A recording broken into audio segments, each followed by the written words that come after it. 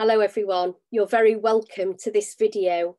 Today we're thinking about the men who studied the stars and their findings. They looked up, they saw, it informed what they believed, and then they got up and actually went to find out for themselves. Now behind me you'll see I've got my three wise men carrying three gifts, and they do appear to be next to shepherds in my nativity, as they are in most nativities, but maybe it didn't quite work out like that. So what do we know? Well, if you read Matthew 2 verses 1 to 12, please do read that to be reminded of what happened at this point in the story. But we are in Bethlehem. Mary, Joseph and the baby Jesus, our Messiah, our King of Kings, our Lord of Lords. They're still in Bethlehem, probably not in a stable at this point. They may well have found lodgings, and that is where they are. That is where they're found, but that's not where the wise men, the Magi, actually start out. So what do we actually know? Well, we know that Mary and Joseph no doubt would have been pondering all these strange happenings, and they may well have been really planning to go back home to Nazareth. This is after the dedication of Jesus in the temple. And then we get to Matthew 2 verse 1, which says, soon afterwards. So soon afterwards, some men who studied the stars came from the east to Jerusalem. They go to Jerusalem first. Now they are a really, really impressive delegation. And if you cast your mind back to our nativity plays that we've had, if you get to be a king, you get to wear sparkles, don't you? So Magi, that's where we get our word magic from. I'm going to explain why we have three and why we call them kings in a minute. But there's no grounds for supposing the Magi were three in number. Apparently, Leo the Great in AD 450 suggested that there were three kings. Three because of the number of gifts, gold, frankincense and myrrh, and kings because of the fulfillment of biblical prophecy. And that prophecy is Isaiah 60 verse 3, which says this: nations will be drawn to your light, and kings to the dawning of your new day. There's also other prophecy. If you go to Daniel, that's Daniel chapter 5, verse 7, Magi actually were kept in Babylon, and they would inform the kings. They were advisors to the kings on the manners of the planets and the stars. And they would speculate the significance of what was going on up in the heavens. Now, historians tell us around about this time, and in fact years and years before, there was kind of a belief that there would be a child born who would be king of the Jews, and this child would have power and dominion over all the world. And I've mentioned this to you before. The Jews were waiting for a Messiah, but not the kind of Messiah that they got. So for these Magi in the east, they would have been well aware of the prophecies. When they looked up to the skies and then suddenly saw this, all of a sudden it would have made that link in their mind's eye of what they knew anyway. This was significant, and this meant a child had indeed been born. They also believed that this child would come out of, I guess, out of the ordinary ruling elites of the time. There was so much chaos, so much trouble, that they were looking outside of the current leadership structure. So it's in this context, it's not really that surprising that when the Magi looked and saw, they realised this was significant and this related to the birth of a child.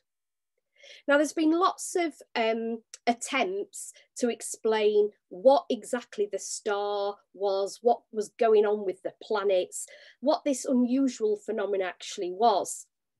And I don't intend to go into a lot of detail about this here, but some people have written about Jupiter and also Saturn and this constellation of Pisces, and said that it may well have been linked to that.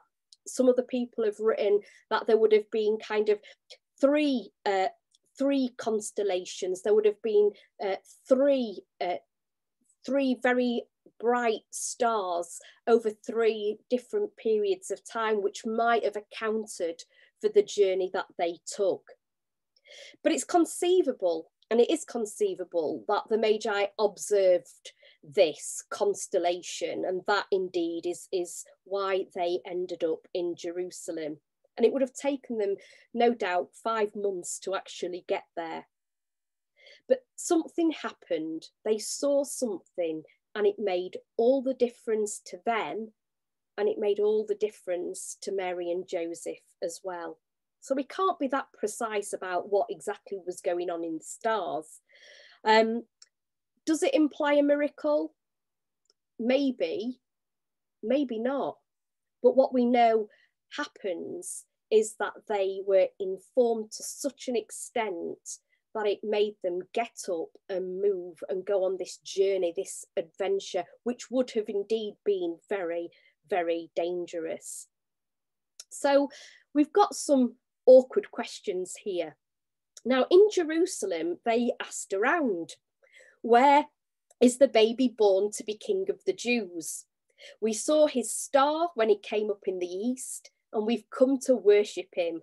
That's Matthew 2, verse 2. Unfortunately for them, they arrived when the succession to the throne in Jerusalem had been a matter in which several parties had a vested interest. And Herod, who was the reigning king, was increasingly showing signs of having a very serious sickness.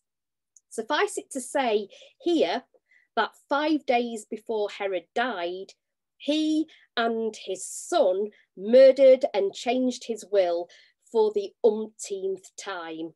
So the succession of the King of the Jews was a bit of a red hot topic in what was virtually this police state ruled by this awful king. So we're not surprised then to learn that when King Herod heard about this, he was really upset. And so was everybody else in Jerusalem as well. He was upset because it called into question his own succession to the throne. And the people were upset in case he might vent more violent behaviour towards them. They were, of course, his unfortunate subjects. The king, however, remained outwardly really quite calm and decided to be party to the matter and not just let it end there. So it says he called together all the chief priests and the teachers of the law and asked them, where will the Messiah be born? In the town of Bethlehem in Judea, they answered, for this is what the prophet wrote. Bethlehem in the land of Judah, you are by no means the least of the leading cities of Judah, for from you will come a leader who will guide my people Israel. So it's quite interesting that he gets this really clear answer really quickly. But apparently this messianic expectations of the Jews was never far from the front of their minds. It's not a difficult question for the experts, those who knew their scriptures. So Herod had the answer to the visitors' questions. He wasn't, however, going to divulge this information openly, and he wasn't going to let people know about this widely either. He was a calculating man, and there was a piece missing that he needed to put in place. Herod called these visitors from the east to a secret meeting, and he found out from them the exact time the star had appeared. Now that gave him the likely age of the child. Now he then made that awful calculation, and we know, and we'll be thinking about that next week. We know what he actually did. He knew the first appearance of the star, and because of the information from those who looked to the stars and the experts, he could deduce the age that the Christ child would actually have been. Now, if it was anything like the kind of phenomenon I've described there, the child could have been about 6 months old by the time that the men from the east arrived in Jerusalem. So when he got this information, says Matthew 2 verses 7 and 8, he sent them to Bethlehem with these instructions: go and make a careful search for the child, and when you find him, let me know, so that I may too go and worship him. So it's an unlikely story, and the visitors were not taken in by it. They were among the keenest minds of the time. These were clever people. They would have smelled what was going on there. They saw that Herod had this ulterior motive, and Herod didn't intend to worship or pay homage to the Christ child, but he intended to kill every possible rival to his throne. Let's move to some indescribable joy now, shall we?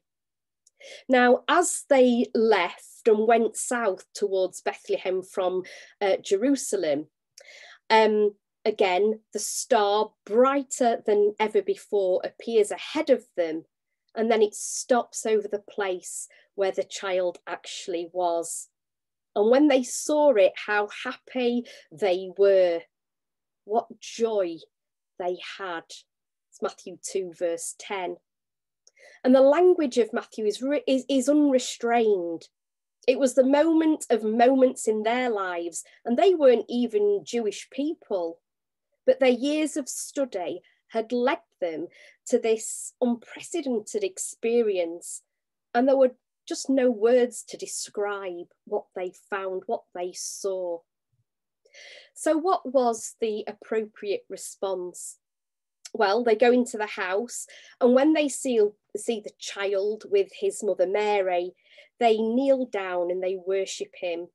And this was behaviour only used for a god or a divine person like a king, somebody who was believed to be like a god. And that belief was common in Asia. Now, we don't know what contributed to their conclusion that this tiny, tiny infant in this common house should be given this ultimate accolade, but they did. They did. They were Gentiles, and they would know from the Jews of the East, because there were many Jews living in the East. They would have known that this was significant. They worshipped the one who they said was the only God and not to be represented by any kind of idol. So clearly, by some means not spelt out for us, God had not left himself without a witness in the minds of these men and the journey to find Jesus. And this was just the pinnacle of that adventure, that journey, that story. And it was a link between the stars in their courses in the heavens, their interpretation of them, and that explicit guidance from Herod's sources, and then them finding the infant and the mother, all combined to bring them this joy. And their impulse is just, when they meet Jesus, to just worship him. When you meet Jesus, the impulse is always to worship him. So in what kind of house did they find this little family? And how large was it? Were they all kneeling at once, or did they go in one at a time? We don't know, but we somehow get the impression that they were all tall, don't we? After the worship came the giving of these unusual gifts. They brought out their gifts of gold, frankincense, and myrrh, and presented them to him. And they were the gifts truly fitting for a king. They'd come prepared to meet a king. And it shows how deeply they were convinced that their journey would lead them to the person that they were actually seeking. That's verse 11. So the imagination of Christians from early times have seen in each gift a special significance. Myrrh for human nature, gold for a king, frankincense for divinity, or gold for the race of Shem, myrrh for the race of Ham, incense for the race of Japheth. These are only the product of people's imagination, only mentioned because of their legendary influence and their influence in Christian poetry and Christian art. But of course, if you think about frankincense, the smell of frankincense being burnt, lifted. Incense was burnt in the temple to help elevate the prayers of the people. Frankincense was the smell of divinity, the smell of God. Gold, of course, fit for a king, and they most certainly would have needed money. But myrrh used, of course, we know, to preserve the body after death.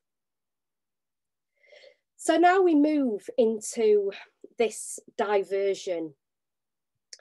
Any suspicions that they had about Herod's intentions were confirmed to them when God warned them in a dream not to go back to court and to return by another route. That's verse 12.